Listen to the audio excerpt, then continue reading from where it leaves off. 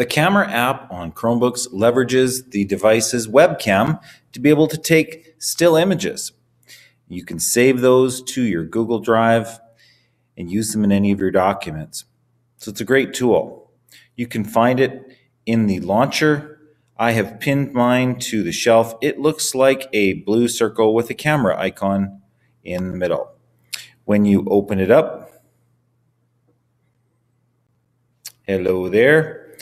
So when you open it up, you can take a picture right from that camera if you want.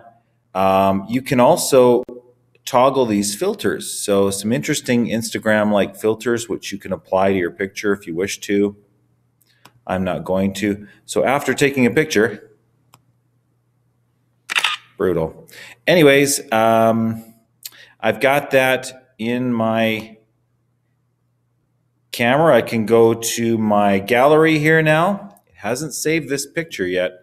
So I've got my picture. I can now save it to my Chromebook. I have to select where. Most likely, I'm going to choose somewhere in my Google Drive. That way it's online automatically and instantly.